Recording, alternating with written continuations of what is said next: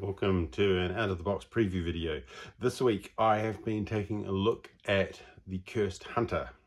This is a solo player RPG in which you are a cursed hunter. So it's set in a fantasy world and you are roaming around a fantasy environment, taking contracts from a city guild in order to hunt down monsters or bandits, go on exploration, collect things, and trying to remove your curses from your character. So the game is print and play. So I have bound the rulebook in spiral books, and there's an exploration journal. As you travel around the environment, you roll dice that determines where you visit, what happens, challenges that you have to face. There is a lot of content in this. I've been playing it for a couple of hours this week, on and off. I'm probably going to do another video once I'm a bit further through it. But I thought, well, while I'm at the start, I'll do one now, just to give people an idea. I should say that this is coming to Kickstarter, and these are preview files. So anything that you see is potentially will change during the Kickstarter. So what do you get? So I've laminated, got a board game on this, I've laminated it. It is set around a city. So you start in a city that has a set of guilds that allow you to take contracts. When you get those contracts, they will indicate an area of the countryside. And so there's a map with areas that you can go and explore and mark them up on the map. So I've laminated these. I guess in retrospect, I kind of laminated them like it was a board game, but it's an RPG. It's a role-playing game, so probably would have been better just to print them out on paper and use a pencil. You get a bit more finer detail that you can write notes on and things. When you start the game, you build a character. That's really easy. You roll the dice for an origin. I think there's 6 different origins. I got the temple. Then you get to pick a particular class. I matched it with initiate, so I'm kind of going for a magey type, magic user type character. You have some underlying, not handicap, but more of a kind of a backstory. I've got a stigma on mine, so I get to lose certain values when I do character design. The character itself is driven with 2 main properties. So you've got vitality, maximum of 6 you start off with, and then aura. It's a bit like mana, so it's, it's kind of, you can use it for your magic. The magic system, the skill system is based around 4 sets of forces. So Umbra, Primal, Art, and Arcane. As you build your character, depending on your choices, you can change the base values of your forces. Those forces are also represented across the different zones that you travel in the country. And so that comes in later when you can try and improve your rolls. These are used for challenges and kind of skill rolls. We'll get to that in a minute. Your character starts with a curse. If you get 4 curses, that is game over. As you move around, you get multiple marks against you if you do bad things or bad things happen to you. Corruption, ravage, inhumanity, the void. If you get multiple of those, you get more curses. And so the game is to try and minimize the number of marks you get, reduce your curses, and try and survive. You've got a section here for weapons. So you've got a primary weapon, you've got a bag where you can have food or things you collect. A lot of the game, particularly the locations that you visit, are based on keywords. And so I'll go through that in a minute. But as you collect keywords, you write them down, and that then unlocks more things that you can access. The magic-y type system is based on disciplines, and those are tied to the forces in the environment. And so there's an opportunity to do study that allows you to learn skills, which allows you to upgrade your character, which then allows you to get better combat, better skill rolls, and they're tied into these things called disciplines. You have sets of masteries. As you get more masteries, you can get more disciplines. Basically, it's like it's not like a skill. It's kind of like a spell book. You get new things that can happen. I've kind of written mine at the back so that I forget them. So I've got intuition, means off combat I get a +1 if I spend arcane or an uncane or an umbra test. It costs me 1 aura. So that's really handy. You get some that you get given when you build your character. And then in combat, they have this, there's a sets of, you can get advantages, there's resistances, weaknesses, and parries. So the combat's simple, I'll talk about that in a minute, but it's got a nice level of complexity. In terms of how long the game takes, it's 24 turns. And so it is based on a moon cycle. You're cursed. As the moon goes through it, you have sets of nights where you are going through. Each night you are attempting to do more exploration, fulfill more contracts, earn more resources, and you then cross off a night. A full night cycle, or day cycle, I'm going to look it up because it's always good to get it correct, is... I've lost it. It's the purple one, actually. Here we go. So you spend a night, which gives you 3 actions. I actually use tokens, so I can work out how many actions I've got left. You get 3 actions. Then at the end of a night, if you've moved to a new cycle of the moon, you roll for a moon hunt. I'll talk about hunts in a minute. Then you camp. So if you're out and about, you camp, or you're in the city, you can go rent a room and rest up, and then you cross off another day, another night, and then you go to the next night. You spend actions by moving around the map. There's little moon symbols. Each time you cross a moon symbol, it costs you an action point. Every time you hit a unexplored area, that requires you to spend an action point to engage with that area. So let's have a look at the map. So the map up here is in 2 parts. I'm actually here, so I've got a meeple. And it's quite a neat mechanism for keeping track of what happens on the map. So as you move from the city and you hit an unexplored, you roll a dice.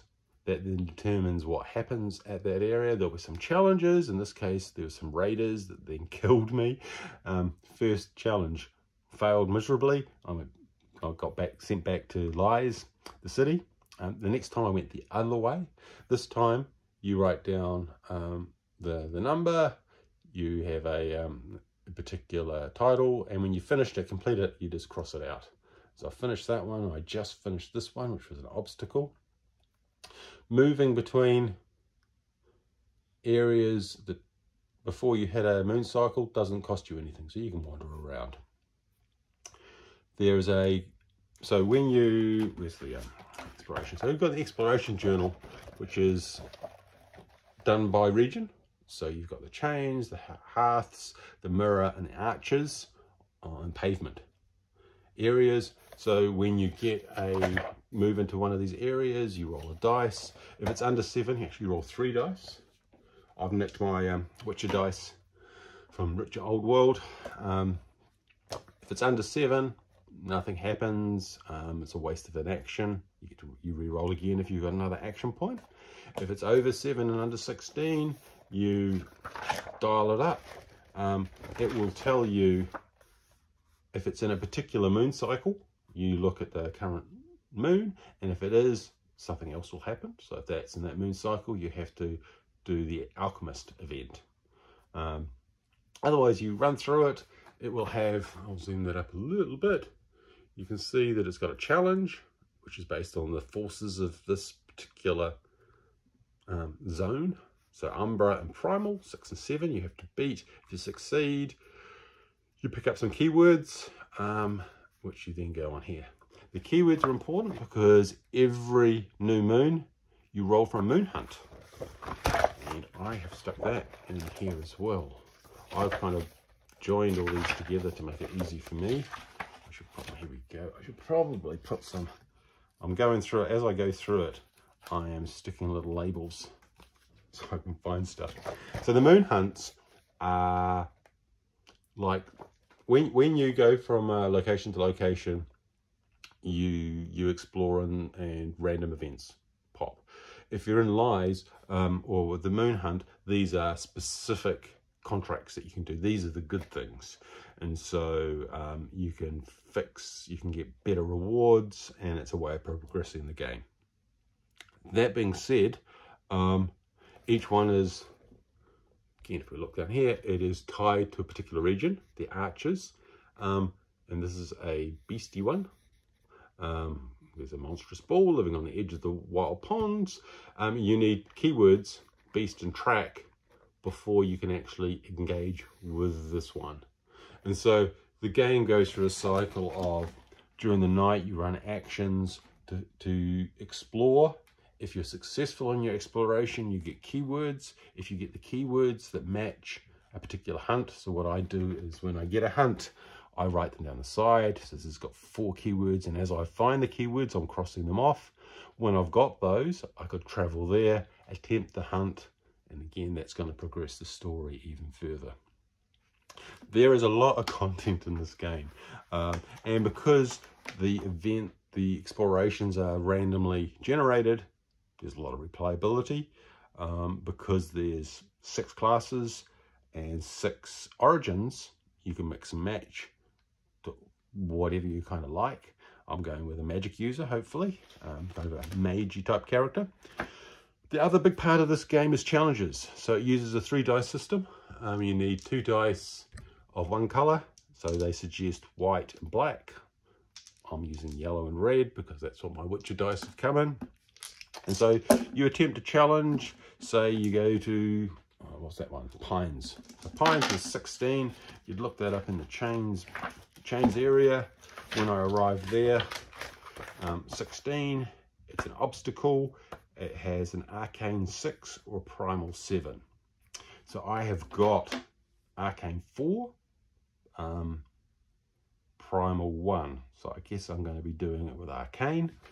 But I also have mastery of combat, so I could spend 1 arcane, 1 aura to get +1. So that would put me on to 5. I've only got to hit 6. So you roll your 3 dice and you're looking for successes. And a success is a 5 or a 6. So I absolutely nailed it, which is great.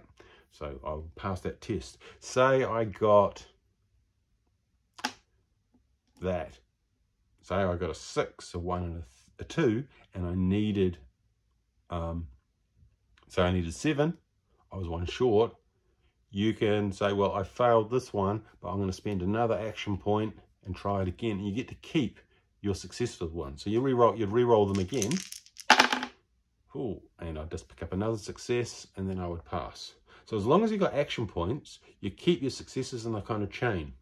Combat goes exactly the same. When you go into combat, you roll your dice.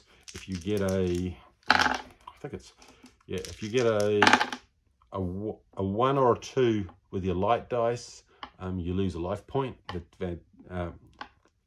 vitality. Successes, you chain up your successes to chip away at the health points of whoever you're fighting, and you get to keep those as well. So you just keep on rolling your dice, losing vitality, keeping successes until you reach a threshold. So the game is very much dice based on thresholds, whether it's exploration or combat.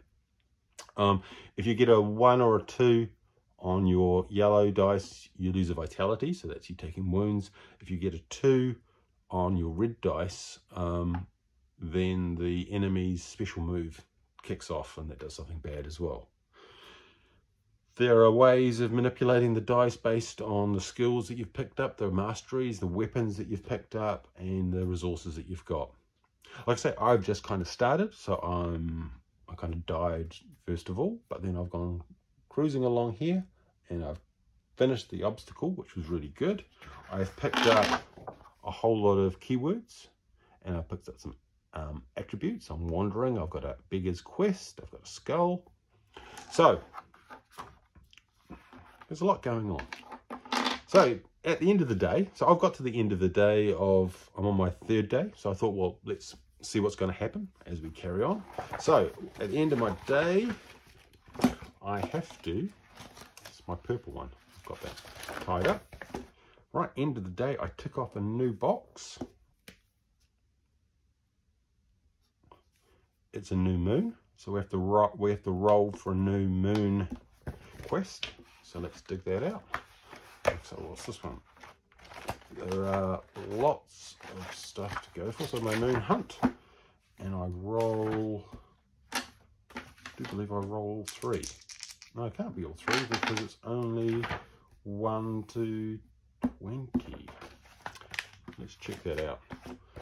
It's always good to do it properly when you're doing it on a video. And this is a role-playing game, so there are a lot of rules. This isn't a let's just put it down and play for 10 minutes and have fun with the game. It's an RPG. Oh, you do roll 3 dice. Okay, so we've got moon effects. There's a moon effect on a full or empty moon and a full moon. That's not going to happen, so I don't have to worry about that. And I roll a 5. So then we go and look up Moonhunt 5. Chimera. Okay. And so each one of these has a location. Hearts. Hearts. So it's going to happen over here. The moon knights are these ones that look like shields. And I can choose whether I want to pick it or not. And I am. So what I'm going to do is I'm going to write that down. Chimera. And I'm going to tag that as on number 5 so I can look it up. It requires an abomination knowledge and fire. So I don't have any of those as my keywords, so there's no way I can start that. So that's kind of reserved. So back to the night. We are, okay, I am camping out in the middle of the day. I have to chop off of food. So I'm down to 2 food. If you run out of food, you start losing vitality. And then we can do our camp action. So, camp action, I can choose one of rest, gather, or study. So if I rest, which is what I'm going to do, I get an extra vitality, which I'm back up to 5. I get 1 aura, so I'm back up to 1, which isn't great. I used a lot of aura in my last quest. If you do gathering, you can go gather for food. If you study, you then roll the dice. You roll the white dice, and you add up what forces you've got. You work out which zone you're in. So if I was doing it in chain, you get a +1 on your arcane. Then you can get 1 or more masteries. If you get up to 3 masteries, means you can get a new discipline, which gets you a new special feature. So again, it's that character building, which this is really rich in. I haven't really touched on the curses and the other bits and pieces. So if you like, so then that would be the end of the night. I would get my 3 action points left back, and then I'm good to go. I am then good to think, well, what do I want to do next? It's an open world.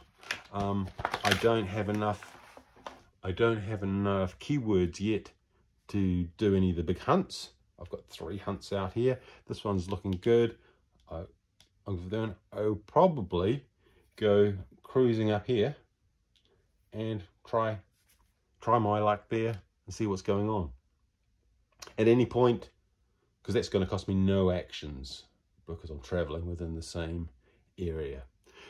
Any point you can go back to Lies, which is the main town. You can change trophies for banners and get more money, get more food.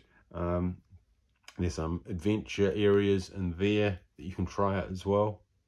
There is literally hours of adventuring in here, solo adventuring. And because of the random system, that's going to make replayability great. I'm going to try it with maybe a fightery type next time. The dice system is good. I like it in terms of you get to try. If it doesn't work, you can spend another action point to keep your successes and keep on building till you hit a threshold. And I think that that's going to change the way that you approach things, going and exploring early so you can do more choices is going to make it a lot more successful. Yeah, I'm looking forward to seeing how I can improve my character so that I can then do some of the bigger challenges. I'm going to be carrying on with this over the next week or so, and I'll probably do another video later on once I'm a little bit further. Maybe when I go to my first moon hunt. And, you know, you've only got 24 turns. Anyway, that is a roundabout overview of the solo RPG that is The Cursed Hunter. I say lots of content, interesting setup. Yeah. Don't forget to subscribe and like.